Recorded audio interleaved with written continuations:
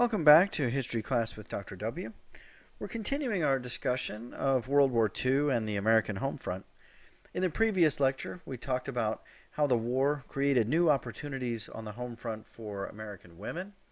And in this lecture, we're going to talk about opportunities presented during the war for African Americans on the home front. Fighting a war against the Nazis and its racist ideologies forced many Americans to examine prejudice in their own nation and on the home front. Blacks, too, sensed the irony and pushed for greater equality during and, of course, after the war years. During the war, about 1 million African Americans served in the armed forces, and during the war, those forces remained segregated, but in the course of combat and out on the battlefield, there were many instances where the different segregated units would get blended together. And so there were plenty of instances on the battlefield where blacks and whites fought side by side. And there are many instances in which blacks were celebrated for their combat service and for acts of heroism during the war. The most celebrated of these units was the Tuskegee Airmen, a flight school specifically for blacks, which produced about 600 pilots over the course of the year. This is among the most highly decorated units of the entire war, winning many different awards. There were many other cases as well, in which blacks served and fought heroically. And one of the developments in the post-war years is that white soldiers who fought side by side with black soldiers during the war often lowered their own kind of racial boundaries and helped to encourage the early stages of the civil rights era. Now, World War II was a time in some ways of increased opportunities for blacks on the home front as well, much as we discussed with women in the previous lecture. Jobs in the munitions factories offered an escape for many from the sharecropping system. And while it was not as extreme as during World War I, there was a sort of second wave of the Great Migration as thousands of blacks left the sharecrop farms of the South and moved to the North. There continued to be issues in the workplace, though, of racial segregation and a lack of equality in terms of opportunities and pay.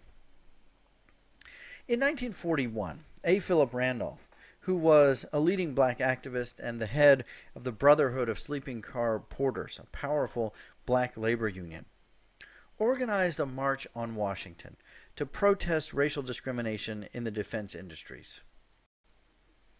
Now, the march itself never occurred, but in the course of negotiations with FDR himself, Randolph was able to convey the large number of blacks who intended to participate in the march, and the prospect of a massive march against racism produced such an embarrassment for FDR that he actually released an executive order, 8802, before the march ever had to occur, which prohibited discrimination in the defense industries.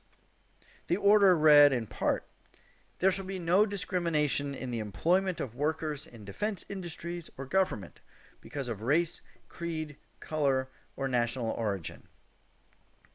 And so the march itself was no longer necessary and didn't actually happen, but it had the necessary effect of desegregating the munitions industries.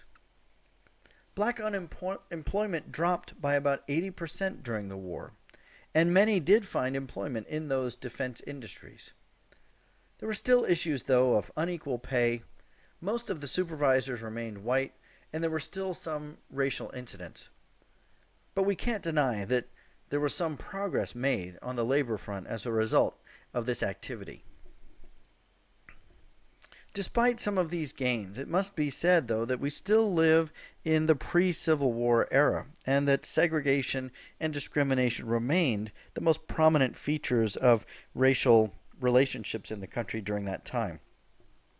The NAACP, seizing on the irony of fighting against racism and the Nazis abroad by launching the Double V campaign, double victory, victory abroad and at home over racism. They also mounted many legal challenges during the war years. that would come to fruition in the years after the war.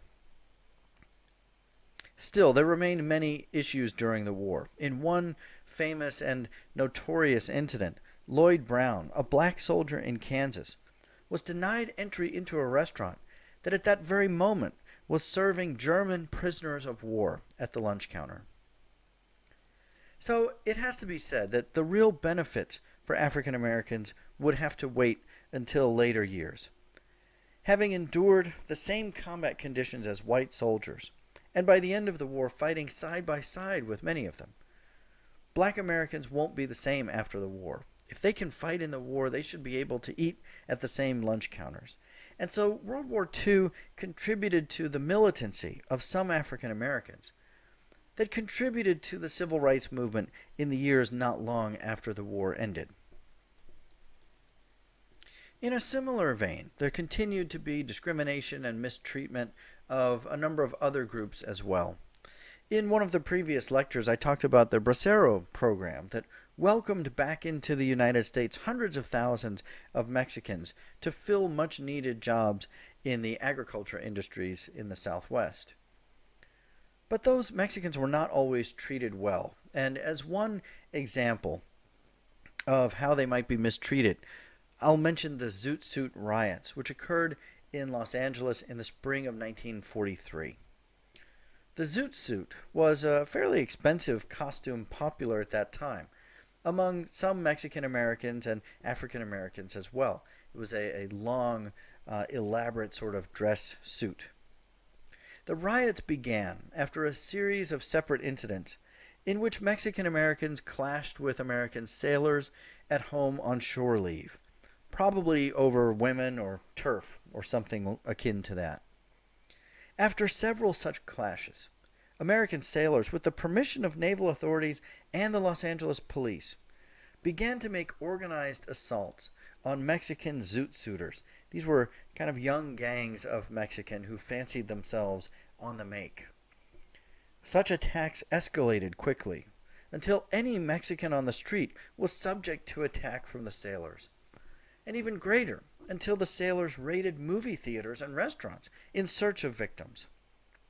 The reign of terror ended only when an order from Washington demanded that Los Angeles be closed to sailors and there would be no shore leave until the attacks stopped. So, in general, while World War II didn't result in the same kind of paranoia as World War I, there were definitely negative effects against certain groups in the country. There were advertising campaigns during the war that encouraged Americans not to talk too much. And as we'll see in the next lecture, this kind of discrimination and racism ultimately affected one group more than any other on the American home front: Japanese Americans.